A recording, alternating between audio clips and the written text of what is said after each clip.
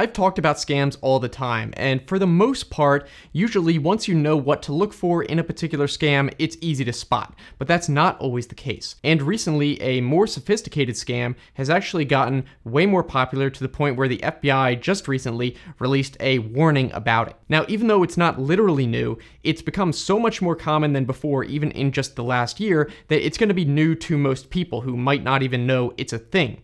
And even for those of us who are just naturally suspicious of these kinds of things, it is still hard to spot. There's different variations, but the scam generally involves a scammer taking over an actual legitimate email account for a business or an organization, which then allows them to send out really legitimate looking scam emails. And if the email itself is crafted right, and even if someone goes to look at the sender, checks the domain, it will appear completely legitimate. So in this video, we'll go over more info about these scams, some examples, and how to potentially spot these so you're more aware of them, which is going to be extremely important because the more sophisticated the scam is, that means they're more likely to be able to get victims. And because it is tough to pull off, then the scammers are going to want to go for bigger steals, you might say. So if they do get you, it's going to be a lot more than usual. Speaking of being protected from threats though, before we jump in, I want to thank today's sponsor, Guardio.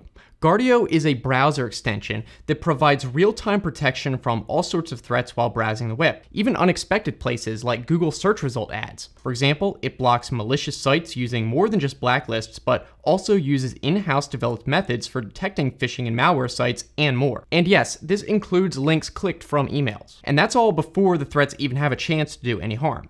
It also scans your other browser extensions and alerts you if there are any disguised malicious extensions installed. And for websites that generate shady notifications after tricking you to enable them, Guardio will trace the actual source of these notifications and eliminate them. Plus, there are other features such as information leak monitoring, which, like I've mentioned in the past, happens way more than you think, and search hijack correction if any sites attempt to change your browser settings without your permission. Guardio also blocks other scam-related sites, like those involving crypto scams that steal your wallet info, and even blocks sites used in scams that try to have you install remote desktop software for malicious purposes. You can scan your browser for threats for free by visiting guard.io/TheoJoe and installing the extension. And you'll also get a 7-day free trial to the premium features, such as real-time threat removal. So if you want a clean and secure browsing experience, again, go to guard.io/TheoJoe, link in the description, and check out their affordable premium plan for full protection. And with all that being said, let's continue. Now, the actual name of this scam that the FBI is warning about is called business email compromise, and it usually is pretty targeted actually. So the scammers will try to compromise a legitimate email account, like I said, usually though of a higher ranking person like an executive or some department with authority like accounting or payroll or something that is less likely going to get pushback or questioning for requests. So it may just be an individual email account for one person at the company or a more general one used by the whole business. After they do compromise a targeted account, there are several methods they may use to gather whatever they want. The first thing they might do is what's called a transfer of funds request, which is basically just fancy talk for straight up stealing money. I'll go over this in more detail in a second so you'll be able to spot potential red flags, but there aren't going to be as many as you might think. Other than stealing money though, they may try to steal information such as personal identifying information to steal identities. For example, they could request a W-2 tax form from someone, and for example, if they're pretending to be the accounting department and actually emailing from that might not raise any flags at all. Going back to the transfer of funds method though, this is going to take probably one of two forms. Both of them are going to involve stealing money from the person. It's just going to change where the money is initially sent. And this is maybe easier than you might think. For example, if they steal the account for an executive, for example, it could be as easy as sending an email to the accounting department and saying, hey, we got some work done by this freelancer and here's their invoice. Can you be sure to pay that invoice for them as soon as possible? And here's the payment details. And then the accounting department, they may get that all the time, not even think twice before sending the money. As for how these scammers receive the money, the FBI described two different possibilities. One is a direct transfer and the other one is a second hop transfer. In a direct transfer, from my understanding, understanding, the scammer directly just sets up some kind of account, probably at a crypto exchange that doesn't really request that much personal information, so they can set it up easily. And then the payment details go to that crypto account where the person probably pre-arranged to say that they're going to deposit to that crypto account. So when it comes wired in, it goes into that person's account where they instantly convert it into crypto, move it away, and then it's gone. In the second hop transfer method though, there's an extra step first, where at the beginning, the scammer will actually steal some personal information from another victim, maybe even using the method that I described before. Then they'll use that information to set up either a bank account or a crypto account in that first victim's name, but they won't know about that. The scammer will actually control it, and it adds another layer between the scammer and the victims. Then the scammer will have the second victim send the payment into this newly created account that the scammer controls, but is not under their name, and then they can again do whatever they want with it. And this can seriously happen to anyone because of the wide variety of forms it may appear as. And one real life example that you might be able to learn from is Linus from Linus Tech Tips actually was nearly scammed out of 90,000 Canadian dollars. He did actually end up sending the money, but fortunately was able to recover it. Now, he made a whole video talking about this in more detail. I'll have it pop out. I recommend watching it. But the quick summary is basically he had been working already on his new house with a landscaper doing work. And the scammer had apparently hacked into the company, the landscaping company, and for a long time was just observing, not sending out any scam emails, and learning the ins and outs of that company, and eventually sent emails to all the customers and basically made a extremely plausible offer. They said, hey, if you prepay the full amount that you're going to pay in the next 6 months or whatever for the upcoming work, then we'll give you a discount. And that, again, seems extremely reasonable because they're already having work done, they're already paying this company, and all they're saying is, hey, if you pay early, we'll give you a discount.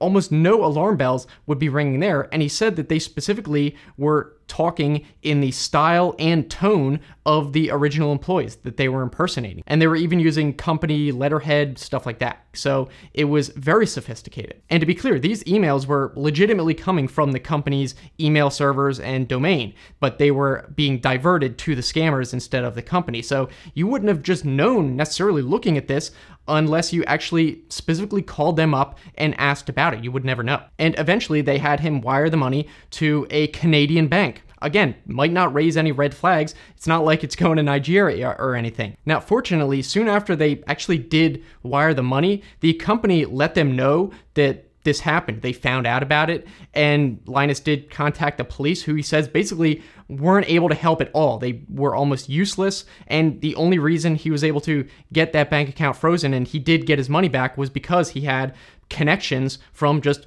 being in the YouTube media space. So a normal person apparently would not have had any help from the authorities, and he just happened to luck out and get his money back. But for a normal person, that probably wouldn't have happened. Now, another very recent example is a hack of the National Health Service in the United Kingdom, NHS.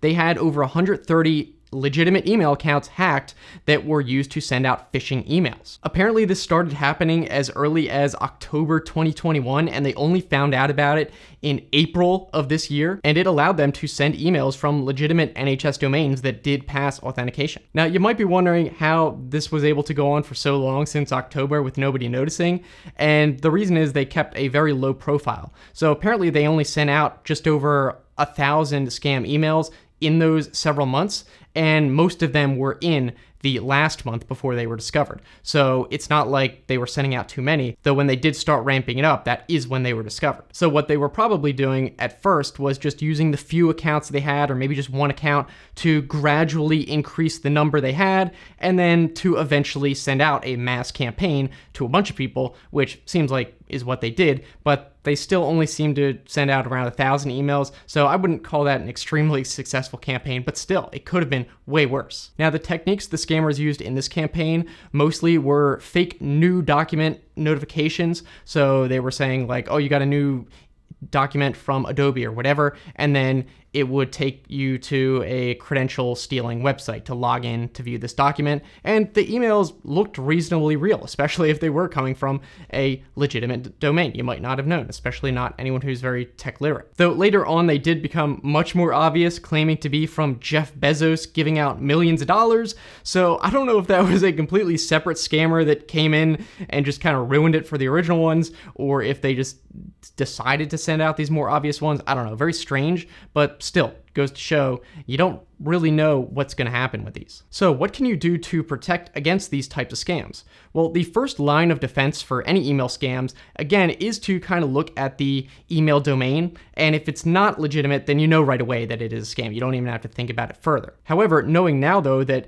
there could be scams even coming from legitimate domains and even legitimate people that you know of and their actual email address, the main thing you kind of have to do is just be conscious of not typical requests, I would say, from people, especially involving money. Another specific real life example of this was actually posted on Reddit a while ago, and it basically had where the executive email account was hacked and sent to this employee who posted on Reddit, basically saying, hey, we're going to be giving out bonuses to the employees this year for Christmas, and can you just go down to the store and buy a few gift cards for everyone? And even though this was unusual, it still is within the realm of being reasonable. Fortunately though, this person did go and ask that person in real life or over the phone, and they said, no, I didn't do this, so they were able to avoid the scam. So that is one thing you can do if you receive a request that might not even seem weird, but it just has never happened before, then it might be worth it, or definitely is worth it, to either pick up the phone or walk down the hall, depending on the situation,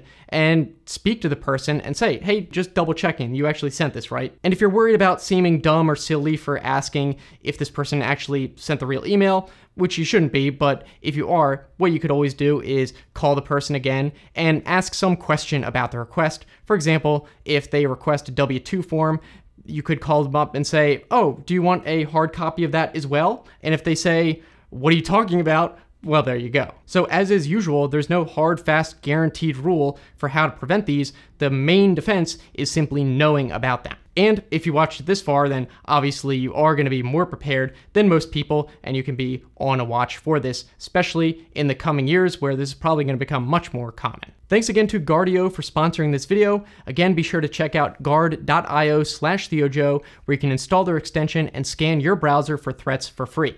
And that link will also be in the description. So let me know what you think down in the comments. If you've come across this scam before, be sure to tell your story so others can watch out for it. If you want to keep watching, the next video I'd recommend is a ultimate guide for spotting spoofed emails I made a while ago. It won't tell you how to necessarily spot every scam, but it'll at least tell you how to spot if an email itself is fake. So you can just click that right there, and thanks for watching. I'll see you in the next one.